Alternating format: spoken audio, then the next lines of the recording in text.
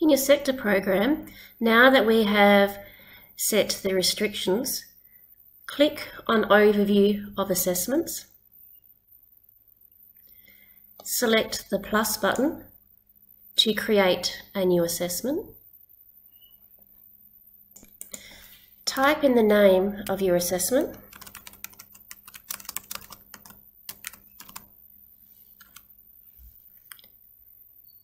Select Grades.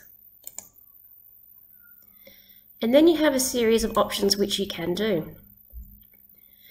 So here is a section with rubrics. I'm going to add a rubric. So I'm going to click on the rubric, select Add a Line, and I'm going to add 5 boxes, one for A to E. Then I'm going to go to a rubric I have in a Word document, and I'm going to copy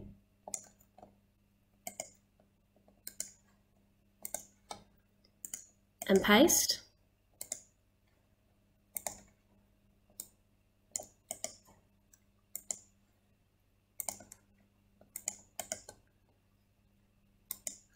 I'm going to pause it now while I do the rest.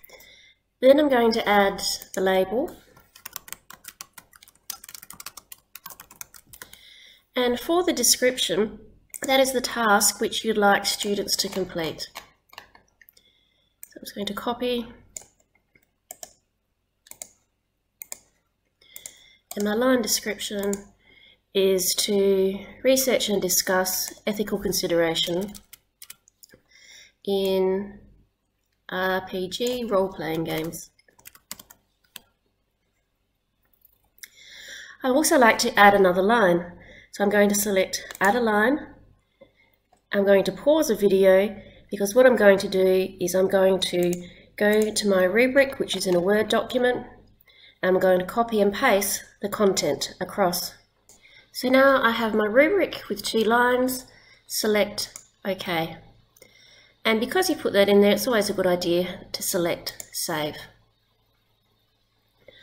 Okay, if we scroll down here, the next one you have is the availability of dates. Now the default is the assessment is hidden. You can leave that as it is until you're ready to release it. You can release the date and title, all details, and then once you've marked, you can release your feedback.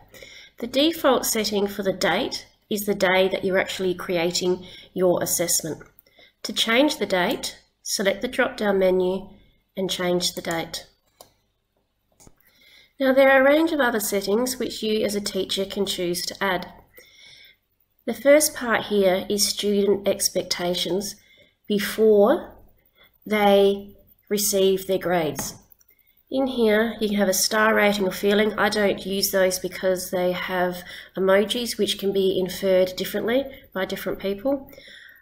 What I do like to put in here is a text comment. That allows students to comment on their assessment task when they submit it. It might be their expectations, it might be things they struggled with, or how they think they went with their assessment. The next lot of settings are for student reflections post or after they've received their grade. I like to turn the text comment on so students can reflect on the score that you have given them and also reflect on the comments or corrections you may have offered for them.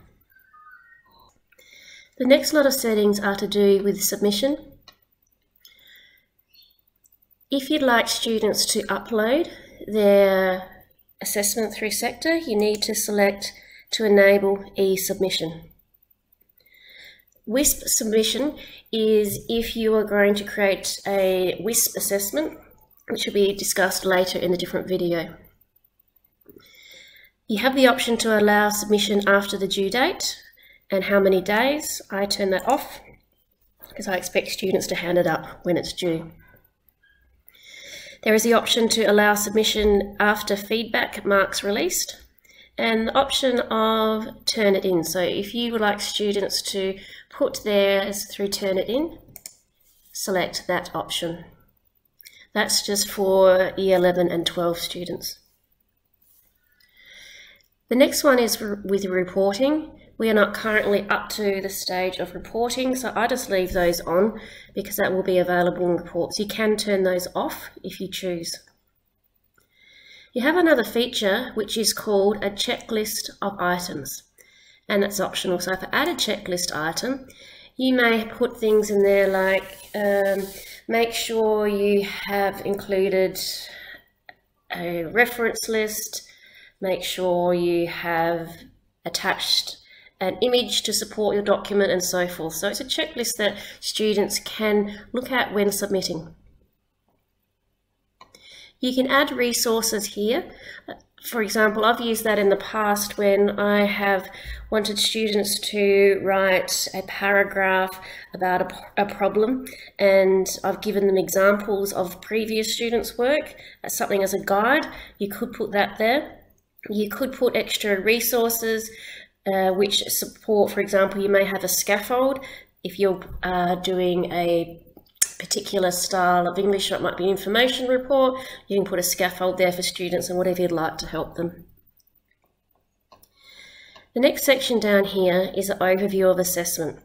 That is where you can enter the assessment criteria. I'm going to pause the video because I'm going to now just copy and paste from a Word document. So what I have here is an explanation of the assessment task, the presentation mode, and I've elaborated on it further. Another thing you can add, I've just forgotten, I'll add that in now, with files up here. It is also handy to upload a Word document of your assignment for students if you like. To do that, click Add Files, from My Device, search for the file, and upload your file, then select Save.